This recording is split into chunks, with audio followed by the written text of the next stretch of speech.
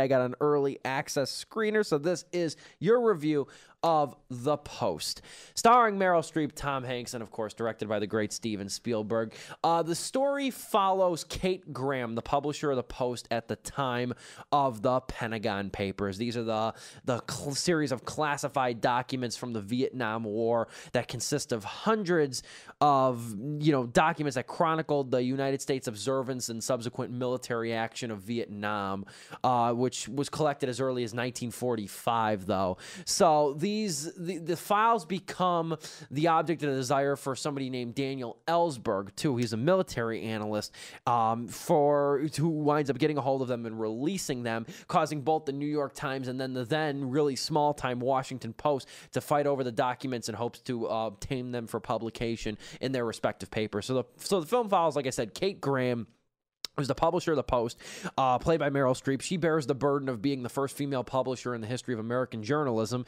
as well as being the shot caller when it comes to deciding whether or not to publish the Pentagon Papers.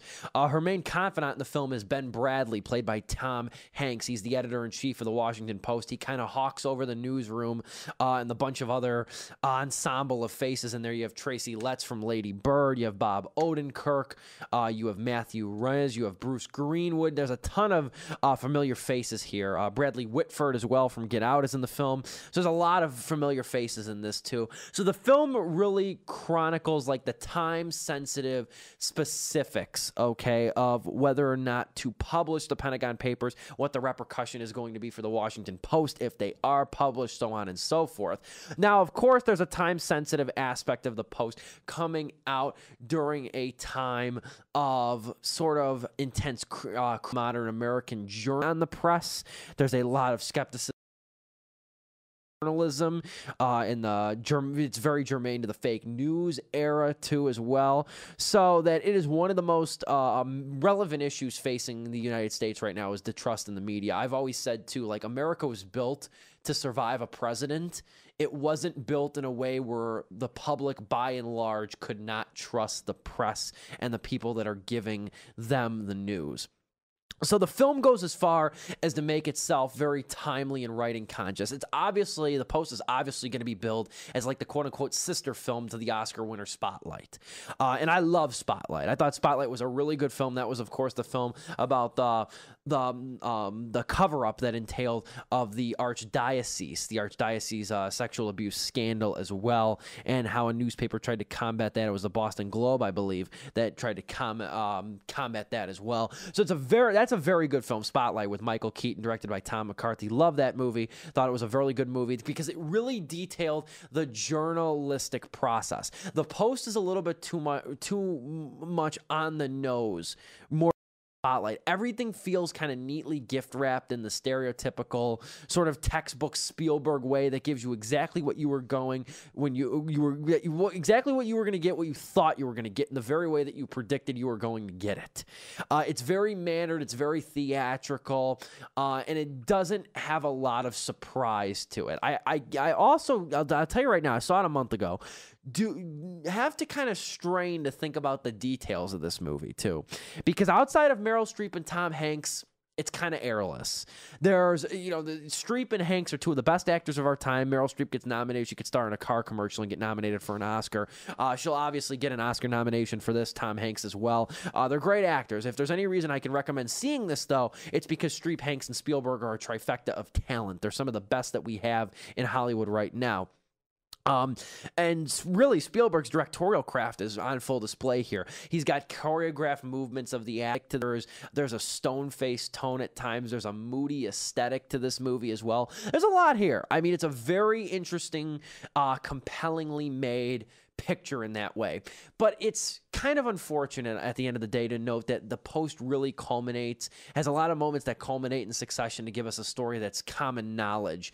And it's told with the angles and emphasis that we expect. And the factor of timeliness really is about the only relevant thing that this movie has going for it. There's a lot of also third act sort of conveniences, I guess you could say, that the movie sort of Spielberg kind of realizes too, that like you can't cover two major American scandals in one film, so the Post kind of leaves off on a somewhat unfinished note. Makes me wonder if there's going to be a continuation at times. I'll leave it at that. But it's not the fact that the movie's too timely, but it so consistently measures up, though, to what you think it's going to be. Like, consider another movie like Get Out, okay? I know this is kind of an odd example, but bear with me here. I'm full of odd examples. Jordan Peele's movie Get Out, that caught me off guard in the ways that it managed to be like very relevant and how it managed to defy even very optimistic expectations. It was also a movie that took race, a common topic in movies, usually portrayed in the past, and propelled it into the present and made us confront the demons right here, right now, in the present, in a contemporary context. The Post is topical and unsurprising in the way it handles the present-day connections, but the great part of a timely movie is connecting the dots while watching it yourself. That's the problem the Post has. You know going into it, it's going to be timely. You know that it takes a lot of conveniences from present day. I don't find that very brave, to be honest. I like a movie that either makes me have to recognize myself that it's timely in a different way as it kind of goes on, or I like a movie that kind of takes a hypothetical or a theoretical idea and morphs it into fit modern context. The Post is satisfactory. Hanks, Streep, and Spielberg are terrific. They're great talents. But overall, it's an average movie made to seem above average within the context that we are currently at and the crossroads we are at with media and American journalism right now. I give The Post 2.5 out of 4 stars. I think it's an okay film. I think it's worth seeing in some aspects, but I also think that this film is ripe for being overpraised just because of the time period it is coming out. 2.5 out of 4 stars for The Post. Opens Friday, January 12th.